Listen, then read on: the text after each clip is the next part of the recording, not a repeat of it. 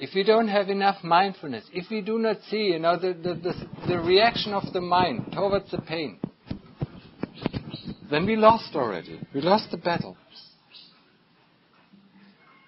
So the key to all the practice is mindfulness.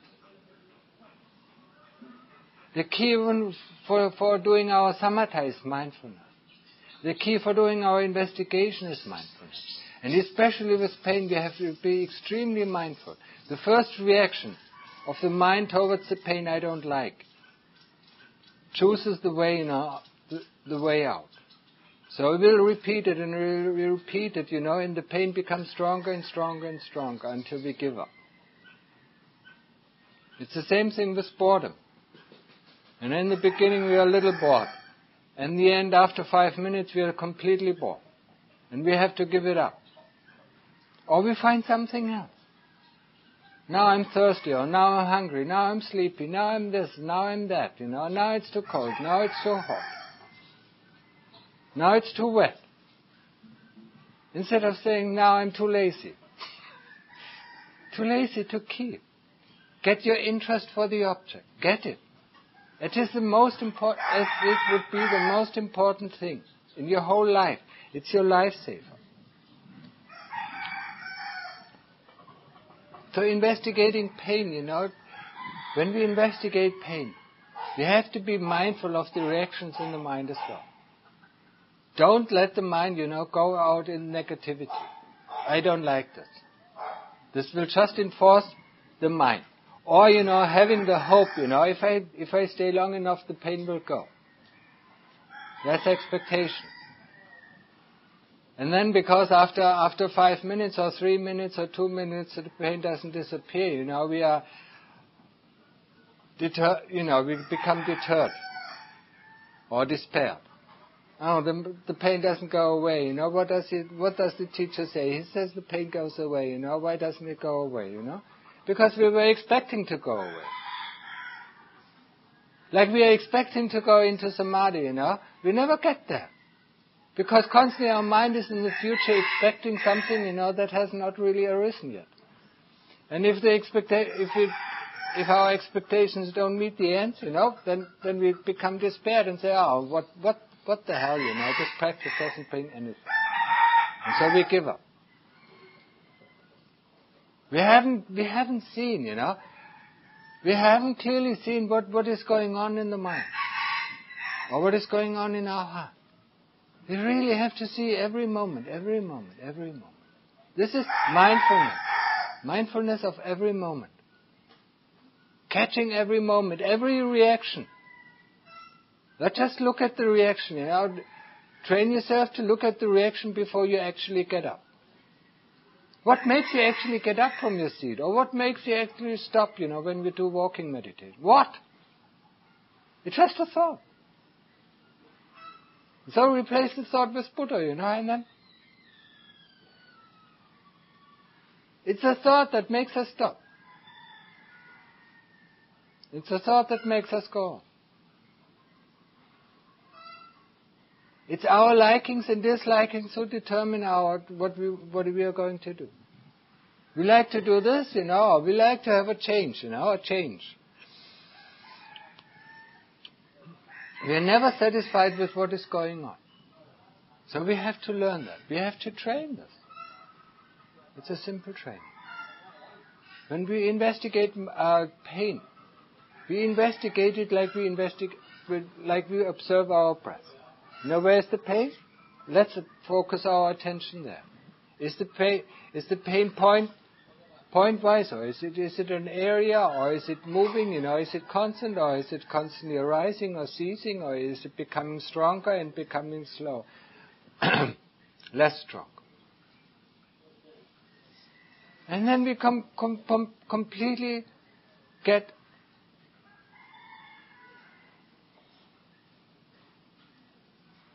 not so bad.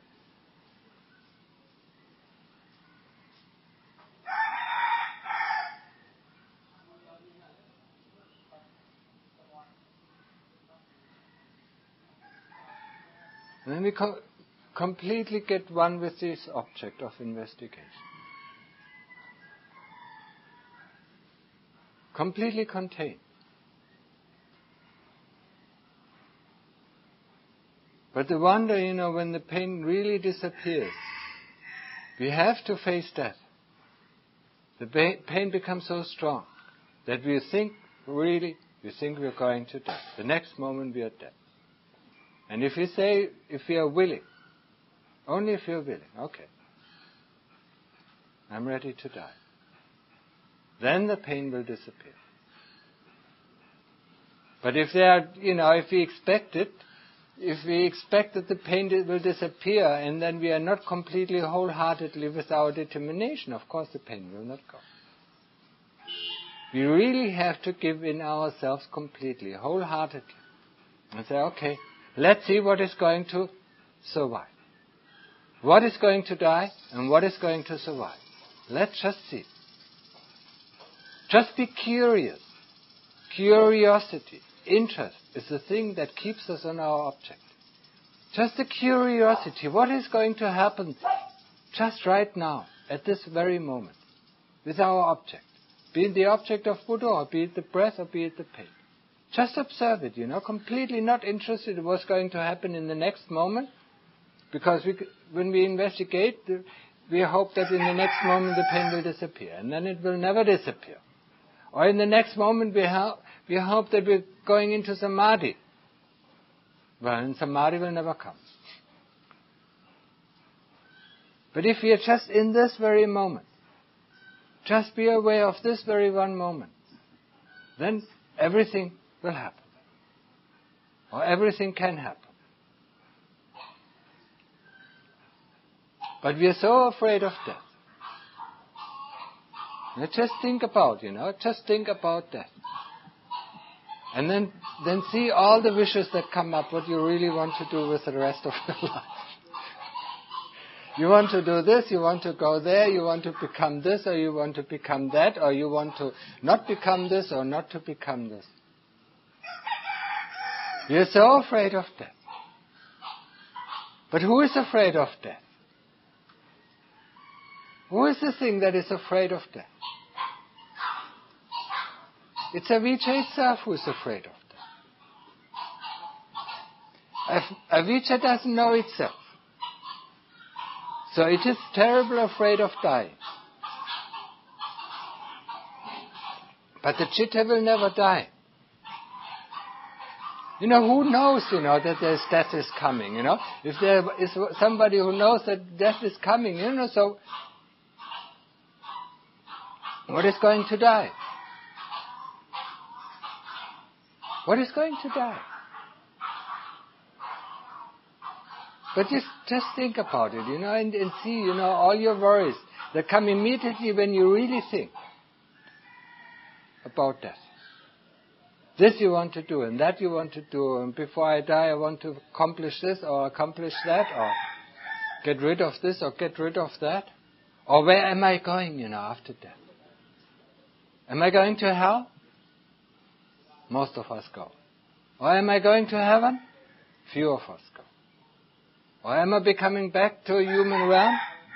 Or do I become a ghost? Or do I become a human being? Or an animal? Or what? We don't know. And that's what makes us terribly afraid. We don't know. This is the thing that makes us so terribly afraid. Avijja, just translated, of not knowing. And this is the power that keeps us. Keeps us in this realm of rebirth. Avijja itself does not know. And that's why we're so terribly afraid of dying. Because avijja has the power over us. And its power makes us.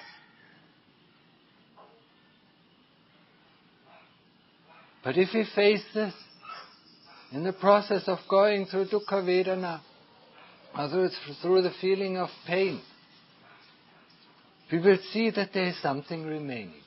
And that what remains is clear and bright and has enormous energy. And the power who disappeared was the power of darkness, the power of avijja. And then we see for the first time, what makes us.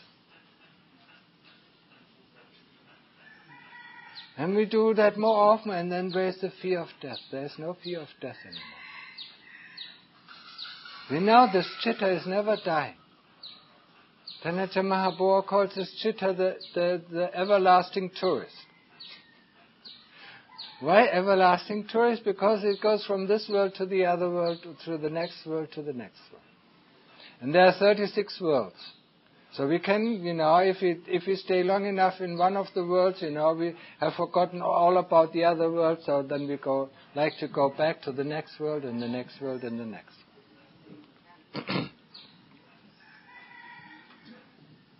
And there's never an end.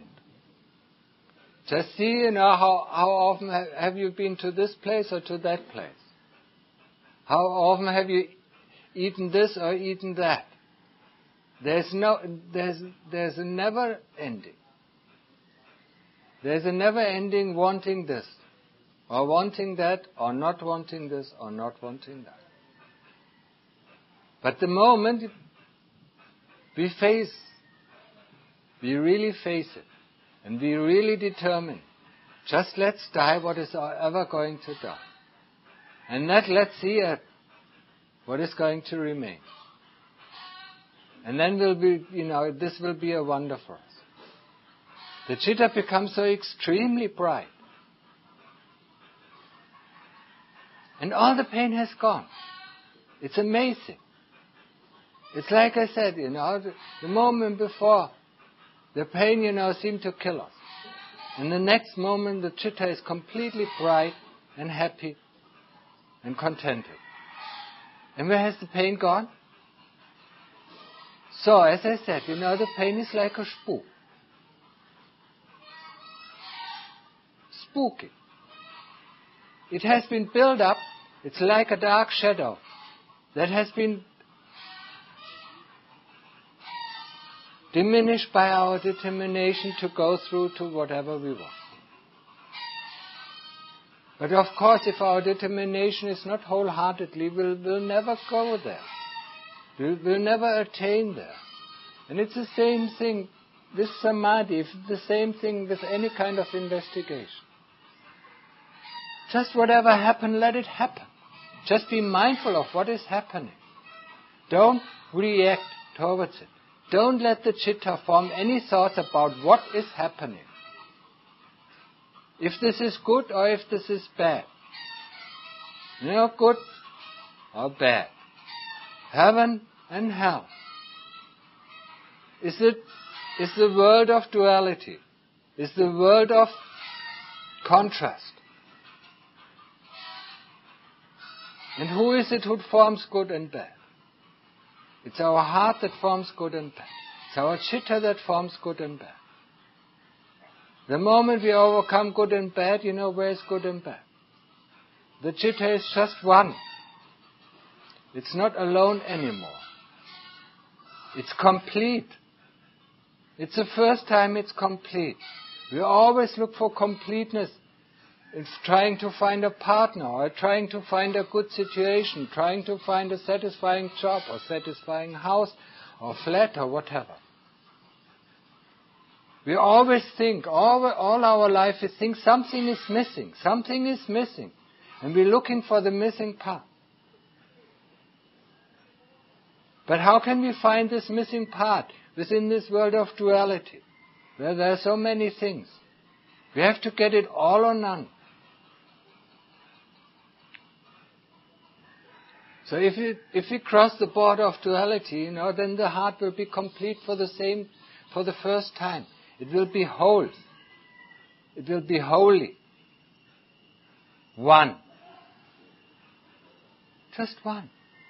And what can it want when it's just one?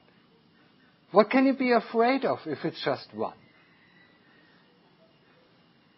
I know you can't understand this. It's difficult to understand. It's difficult to grasp this idea because we do live in this world of duality. And we have to deal with this world of duality. We have to understand this world of duality. We have to understand how it's created and how it ceases. And not only one time, we have to understand how it's created, how it sees it. We have to understand it as often until our heart lets go of it. It wants to play with it. Avijja it just wants to play. It wants to play with this and wants to play with this, and then it's never bored of playing. It doesn't matter if this play, leads to heaven or leads to hell. Avijja is not interested because it doesn't suffer. Avijja just wants to play. Wants to play in this world of duality. And this is something we have to understand. But we don't understand it with our mind. Don't even try. You cannot go beyond. You cannot go. The mind, in its faculty, cannot go beyond its own capabilities.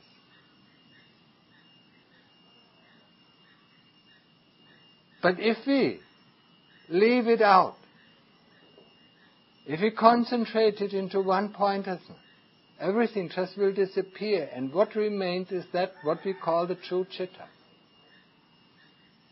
As I said, when we go into deep samadhi, then we will experience the true citta for the first time.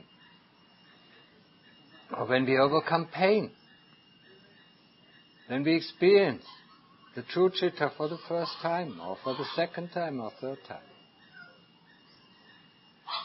But we have to do the work. And of course, the moment the climb to the mountain is difficult, we make a rest. Well, it's natural, But just we have to learn. No matter what. We still can do one step. And we still can do one breath. Just one more breath. Just one more breath. And then hours can pass by, just doing one more breath. Or hours can by, just doing one more step. Until there's nobody walking anymore. And that is an amazing thing. Walking up and down, battling with the force that doesn't want to walk. Battling with avijja or battling with the kilesas. And then we say, okay, you don't want to walk, you don't want to walk, but I go on. And you just go on walking. Don't take this force so important that doesn't want to walk. Just let it don't walk. Okay, you don't want to walk, I go on. You don't want to sit, I go and sit. You don't like the pain, I like the pain. Just go on. It's something, duality not only exists in this world outside of us, it exists within us as well. And that's how we can deal with it. Just look at the mind, how it works. Yeah? Today we assume this, and yesterday we assumed that, and it's completely contrary. Just look at your life 10 years ago, what you thought, Or 20 years ago, what you did and what you thought. And how is it today? It doesn't mind, It's not convinced by contrary things. Today it believes this, and tomorrow it believes the opposite. And it doesn't care if it believed yesterday the other thing. It just doesn't care. It's just not interesting. That's the way of the mind. That's the way of the citta. That's the way of the kilesas. It's like a monkey, who eats a banana and sees a new banana, and he forgets all about the old banana and grabs the new banana. That's the way of our mind. That's the way of our heart. The monkey mind. So if we don't rein it in, if we don't train it, and mindfulness is the important thing. Mindfulness is the absolutely key. Just be mindful of whatever is going on. And if you feel mindfulness lapse, bring it back. So, just tell yourself loudly, whatever, or shake your head, and be mindful again. Don't blur away. Just don't blur away. Because that leads to, this is not useful. Every moment we are mindful is a useful moment. If we sit on, and then we decide, just to blur away, then this sitting is useless. But if we fight every moment, we fight with the kilesas, fight with not wanting, or fight with the pain, then this is useful. Because we know actually we are mindful of what is going on. But if we set our mind on half-cast, this is not very useful. So get the mind always back. Turn it back to mindfulness. I'm mindful. Just tell yourself, I'm mindful. Now I'm mindful. What is going on? Ask yourself, what is going on? Huh? What's going on? What the hell is going on? And then this moment you're mindful. And then direct it towards your investigation. Or direct it towards your object of calm. Go back.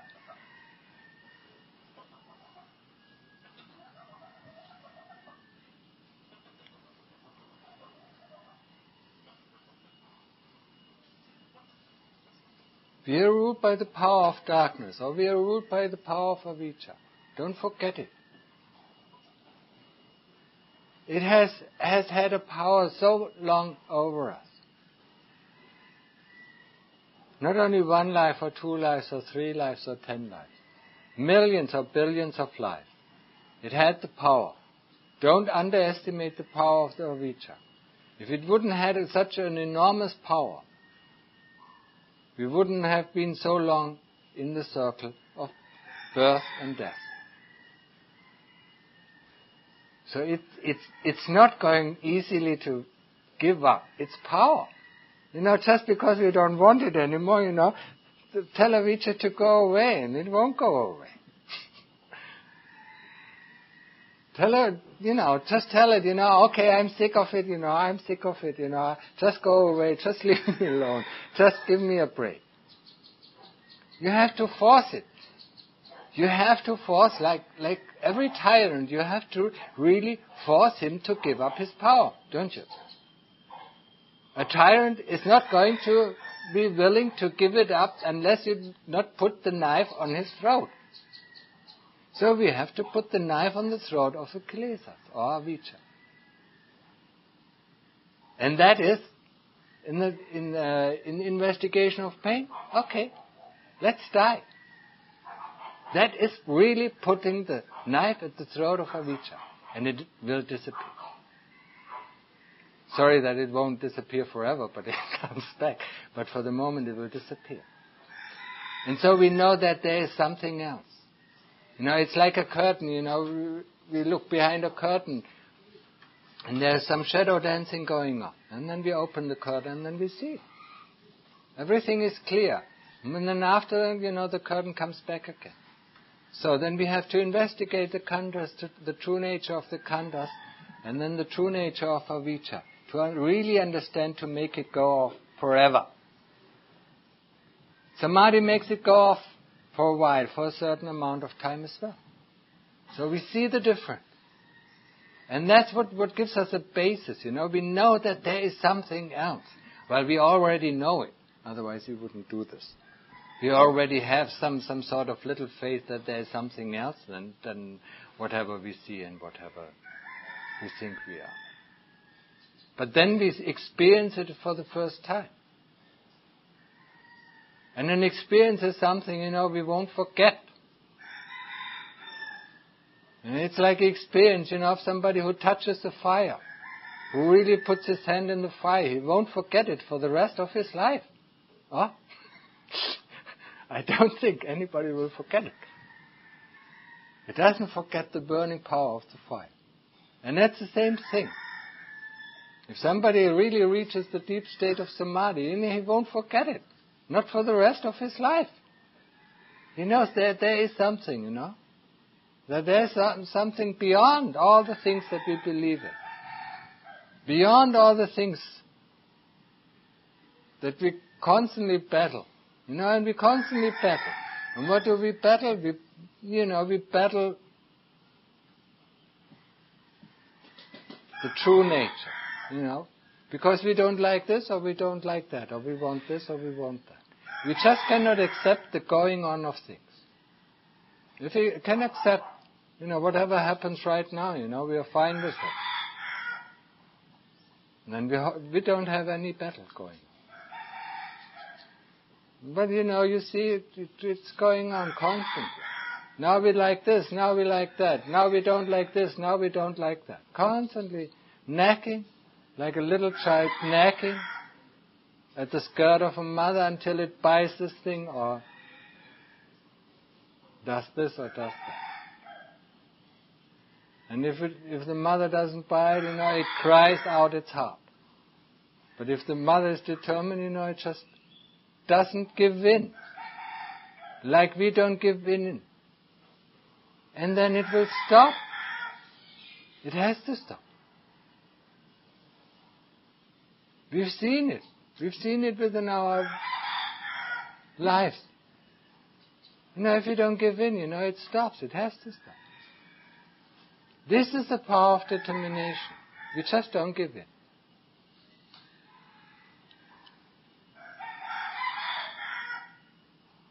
The fear of death or the fear of unknown is the thing that moves us.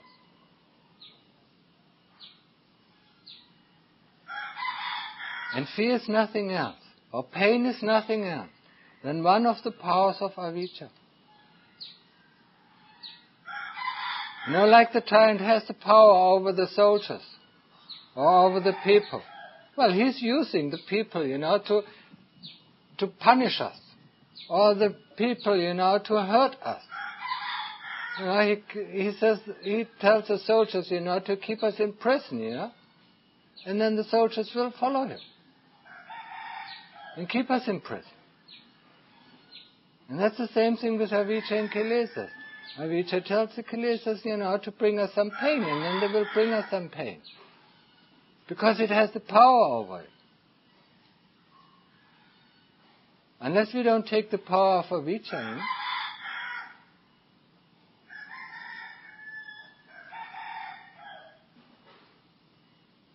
So that's why, why in our tradition, or in the first tradition, the path to enlightenment is always described as a war. It's a war against avijja. It's a war against the powers of the kilesas. It's a battle. It's a constant battle. And you see yourself, however you describe it, it's a battle. You go in the boxing ring and the champ, is giving you a hit, and once you get knocked out, and once you get your conscience back, you get back into the ring. And you get so often until you understand the way how the champ boxes. And this is what we have to understand. We have to understand the ways of avijja. How it fools us, how it tricks us.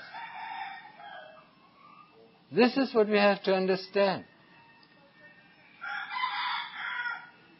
We have to understand avijja. We have to understand the master of deception. The master of the magic, when we go into a circus and we see a magician, we look and we are fascinated by the tricks he produces. But if we go beyond the stage and look how he does the tricks, we are not fascinated anymore. So we diminish the power of this magician by going beyond the stage and looking how he does these tricks. And it's the same way we're going and look, how our avijja pulls up his tricks. Once we understand how it pulls up, we are not anymore. We cannot anymore be deterred, or we cannot anymore be pulled by these things. And that's how illusion stops. Because we are not pulled by this. It doesn't actually matter. The things are going on, It's like, observing the world, From a high point of view, you don't have any influence. The world is just going on, You can't change anything anyway. The only thing that you can change is yourself. Whatever goes on, just let it go on. Just observe it. Be clearly to observe. If there's pain, observe the pain. If there's some happy feeling, observe the happy feeling. Observe its arising and ceasing nature. And observe especially, that it's anatta. This is not me, that is not mine, this does not belong to me. How can, what is the observant? What is the observed object? Think about it. When you look around, just open your eyes and see a tree, you don't even think that you are the tree. Huh? You think you are the tree? Just because you see it? Or you can observe it? I don't think that you think you are the tree. So how can you think that you are this body? You can see it, you can observe it. So who is the observer? Or you can observe the pain, who's the pain, and what knows about the pain? They're two different things. Understand this clearly. Get it clear. They're two different things. The one who knows about the pain cannot be the pain. The pain doesn't know itself, doesn't know anything about the pain.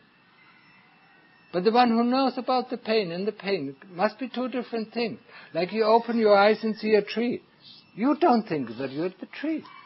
At the moment you look at your body, you think immediately, oh yes, that's me.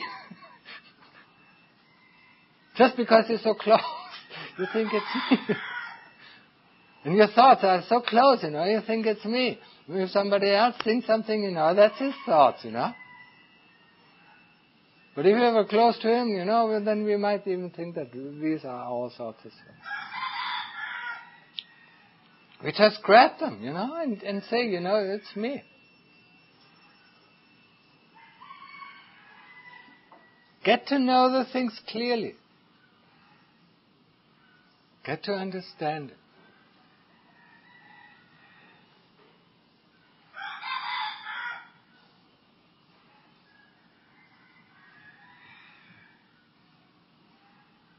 So do your practice. Do the practice of walking meditation and sitting meditation. What is helpful, is also listening to Dhamma talks once in a while. But when you listen to a Dhamma talk, listen with your heart. Don't listen with the mind. Don't try to understand. Just listen the Dhamma arise within your own heart.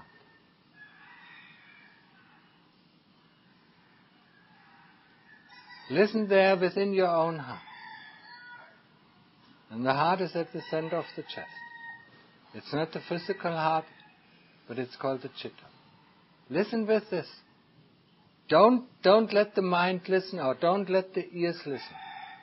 When you listen to a Dhamma talk, you can become extremely calm. And if it's really Dhamma that comes from the heart, then it will arise within your own heart. You don't even have to think about it. You just sip it in. And the moment you need it, it will come out.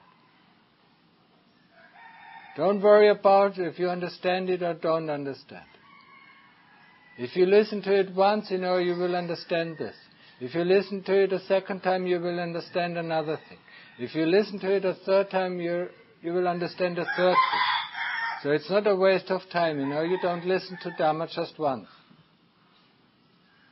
What I say within the last 5 years, I over and over and over repeated one and the same thing.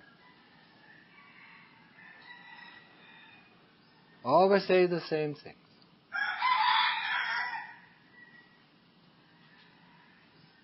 So when you listen, just listen with the heart.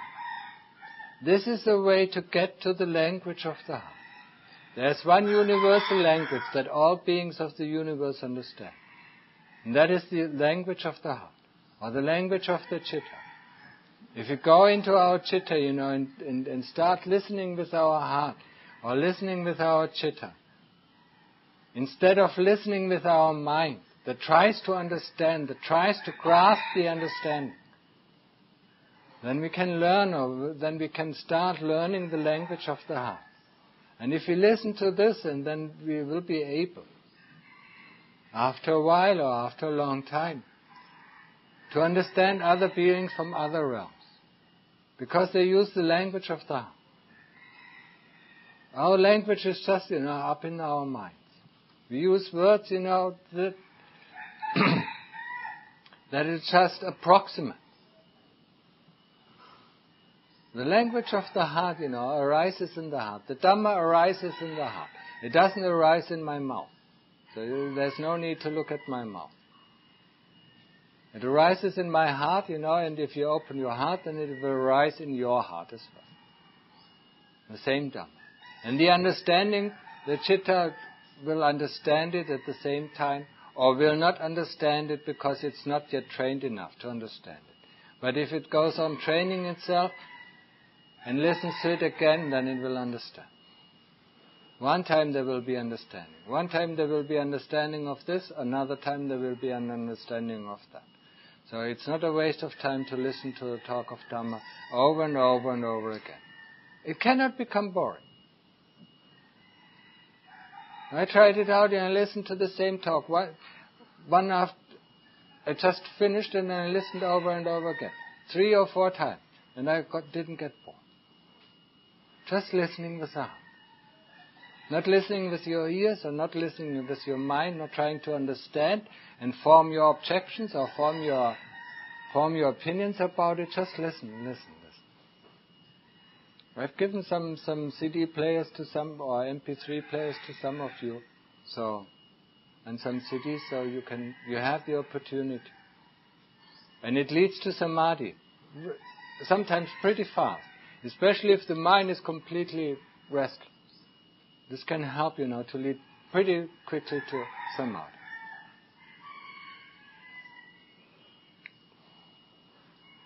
So, and with this I end my talk.